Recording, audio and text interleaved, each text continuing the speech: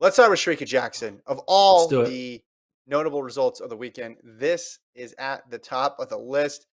21.55. Had to check and double check and triple check the results there, Gordon.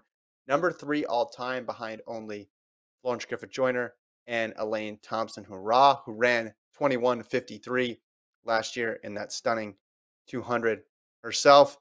And what just a weekend in general for Shericka Jackson, because she runs 10.77 in the 100 as well. So she sweeps the 1 and the 2, puts her name out there for the 100. I think other people might say Shelly Ann or Elaine, still the favorite. But in the 2, I think we've seen enough right now from Shericka Jackson to say that she is the favorite for the women's 200 in Eugene. Yeah, I mean, back to back now, 10.77 in the 100, then 21.55 in the 200. She is going to a place that we did not expect.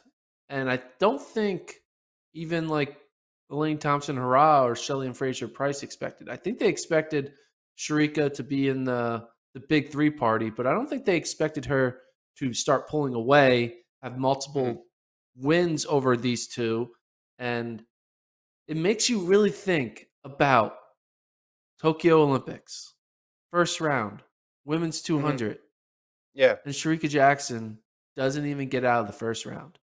And you're just like, how does a woman who a year later is going to be running 21.55 defeat the Olympic champion multiple times, can't even get out of the first round? Clearly, there was not a talent failure. It was No. a brain fart failure of like just easing up or just not understanding where she was on the track and needed to qualify. But it just makes you think. I think if Shericka Jackson potentially would have been in that Tokyo final, she could have won that race, which would have then changed our opinion of what Elaine Thompson-Herah's legacy is, and would also just kind of flip upside down this whole 2022 narrative.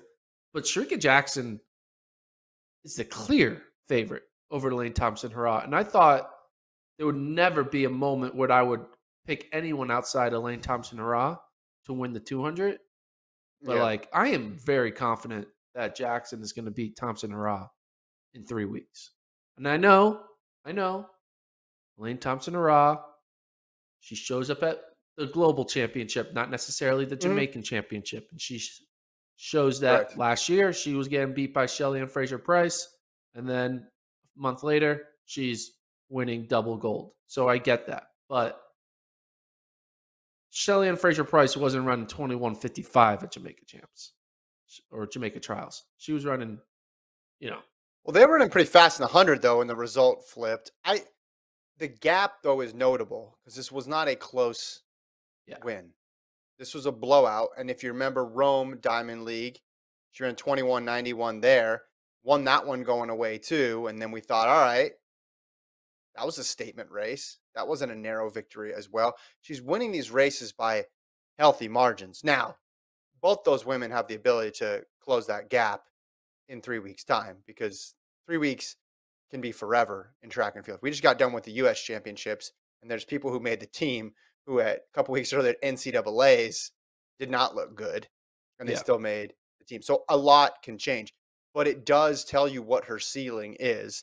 And if you're just a fan of Jamaican sprinting as a whole, this is a big win, because now you have somebody you have 2 women who can go 21.5.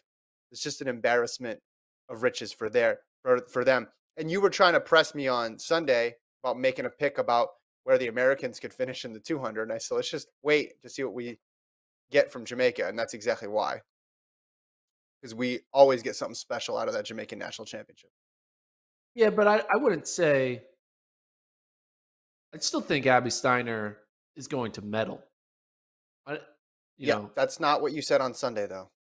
Yeah, but the question to me on Sunday was, can she win gold? Yeah, exactly. Yes, that's what I'm saying. That was a justified reaction because she had run the best time in the world, the second best time in the world, and the third best time in the world up until that moment. So now she has the second, third, and fourth times in the world. So at the time, it made sense. Now the it job makes got sense harder to put her. The job got a lot harder, is what I'm saying. The job got harder for gold, and the job got harder for medal when you have Jackson running that Correct. quickly. It's just Because then no again, at the end, two ways yeah, about it. She and could at the end of have the day, Elaine Thompson-Herah is gonna show up when it matters too. right, right. The Americans and everybody else, other than these three, could run great and not medal. That's the reality of it, because those three, particularly those two, have shown how fast they can go. And I think if Shelly Ann is able to win the one, she's gonna have a lot of momentum going into that 200. But my goodness, Jackson is just the whole coming down from the 400 and then also running the 100 and then also running the 60 makes sense that she's really good in the two, but she's on a whole other level than I think what most people thought she was capable of. So, yeah, women's 200, getting excited, just exciting, just like the men's 200.